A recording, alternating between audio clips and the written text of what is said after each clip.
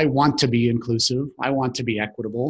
I want the work that I produce to be durable, but I have implicit bias. I'm influenced by my assumptions. I have ideologies.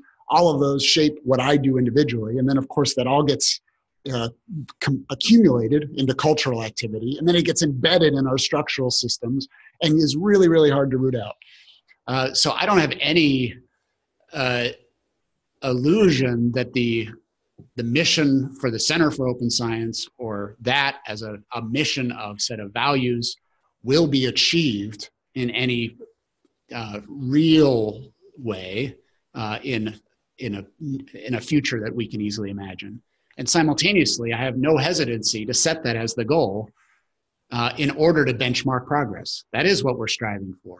And yeah, we may never be done, but that's the aim. That's an incremental improvement. We want to be better today than we were yesterday.